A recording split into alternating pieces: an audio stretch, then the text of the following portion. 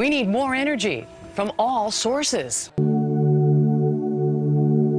Safely develop oil and natural gas right here by expanding access onshore and off.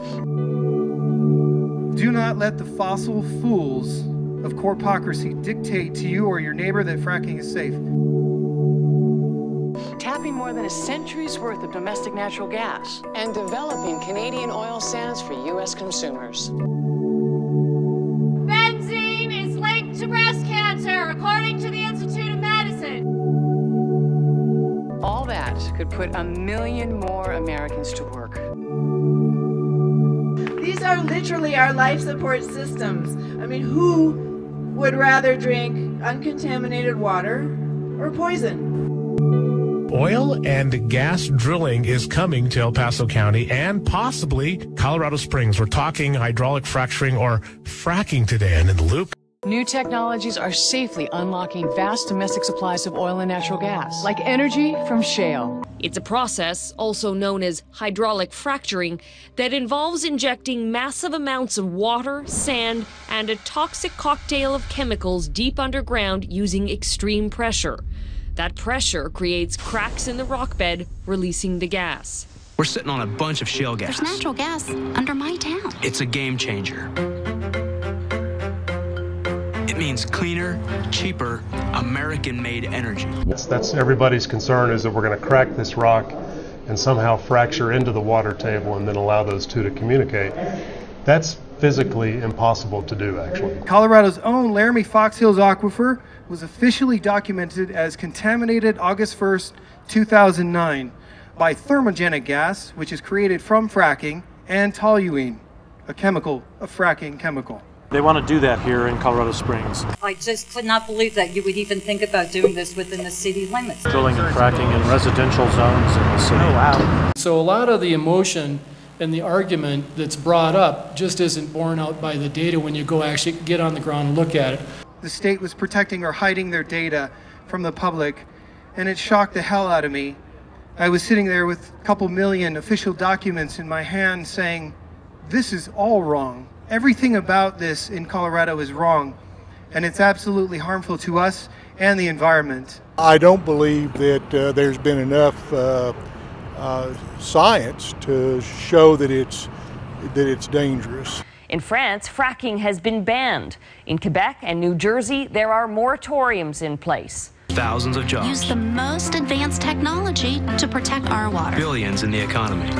In northeastern Ohio, work was suspended this week at 5 wells used to dispose of wastewater from oil and gas drilling. The suspension follows a dozen minor earthquakes in that area since last spring.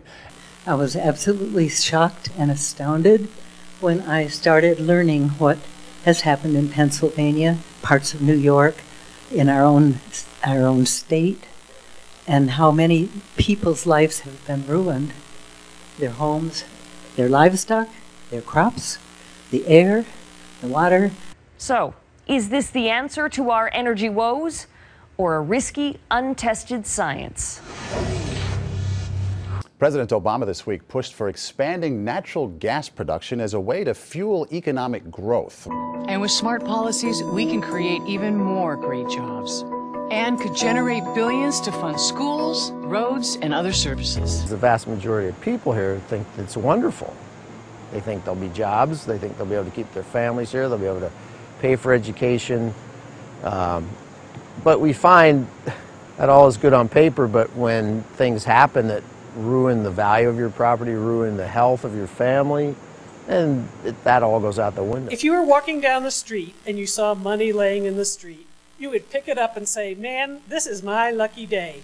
Well, here in El Paso County, we have this treasure laying at our feet. All we have to do is pick it up. So let's say that they discover there's something wrong with the water. Do they bond up for that in the application, or how are we assured that there'll be money to pay for any remediation? You know, I don't know that I have an answer to that. Let me look here real quick on the summary that I have. It's an absolute economic boom.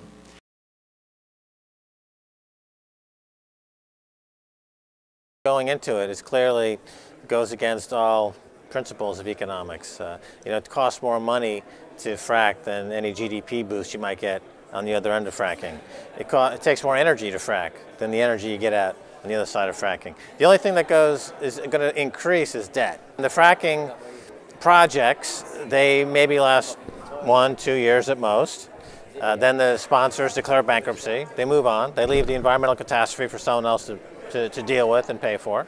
But the country's debt will have gone up, and the price of energy will not go down. It won't go down. The price of energy will continue to go up. Another economic certainty is that the amount of money that the government's going to print to subsidize the frackers will create inflationary pressures and force the price of energy higher. It doesn't make any sense in any context in any way unless you're in the business of selling bonds collateralized by horrible non-economic energy projects. Then it makes sense. The government is influenced by consultants who bring in these foreign companies for a quick buck. As long as it's a gargantuan amount of money up front, everyone involved gets a huge paycheck up front, then at that point, they essentially walk away. And they let kind of the whole thing fall apart over the next 2 or 3 years, but by then they're long gone. So it loses on every single possible way you could look at it. In Colorado, most of the West, the people that own the mineral rights underground are not the same people that own the surface. The person who owns those minerals has the right to get them out in the least disruptive way they can. Our results indicate that in 2011, the total monetary damages from conventional air pollution emissions from Pennsylvania-based shale gas extraction activities ranged from about $7.2 to $32 million.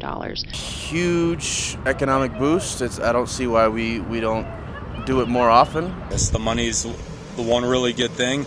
The rest of it pretty much sucks, working really long hours. In my case, I was living in my car. This is a huge opportunity for Ohio. Why would we not capitalize on all that and put all these folks to work and have all this economic investment? $900 million by Chesapeake, $500 million by Mark West, and so many others. I guarantee you that any money that the city earns from these activities will be negated in the future and spent in the future for cleanup, mitigation, and long-term effects of fracking. If tourists will not come here because we have highly polluted air and contaminated water, then the city's major source of revenue is gone. I think our state has roughly 675,000 people. I think the state of North Dakota could grow to over 1 million people, and a lot of those new jobs will be in the oil and gas industry. When somebody gives you a jobs figure and says this will bring X number of jobs to your location, how many of those jobs are transient jobs? How many of those jobs are workers being brought in from out of state? It's a success story he's working hard to protect by adhering to strict safety and environmental guidelines, by making sure the oil and natural gas wells are encased in multiple layers of steel and cement. Now, for a long time, we believed what the developers were telling us, that drilling muds are benign, that they are safe, until we got an urgent request to see if we had any information about 40 products used in Wyoming during drilling. Today's technology allows us to tap these resources and protect the environment. The last time this program was updated for Colorado alone, there were 246 products and 278 chemicals on our list. 93% of the 246 products had identifiable health effects. Fracking chemicals are linked to bone, liver, and breast cancers, gastrointestinal, circulatory, respiratory, developmental, as well as brain and nervous system disorders. And they are in frack waste and may find their way into drinking water and air. And it gets worse. Today, waste from Pennsylvania gas wells, waste that may also contain unacceptable levels of radium, is routinely dumped across state lines into landfills in New York, Ohio, and West Virginia.